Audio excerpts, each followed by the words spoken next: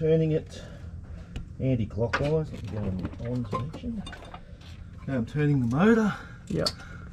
Oh, it's getting tight. Oh, where's that tight? Oh, I can't turn that. Probably hitting valves. Alright, well, we're going to say we can't turn this motor all the way over anymore. And it's still way out. It's still a miles out from ever being 2, so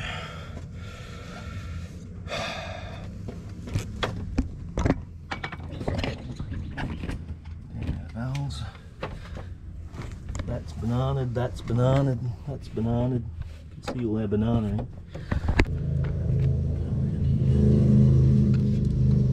Just can't get the footage there. I think it's fair to say timing's out big time.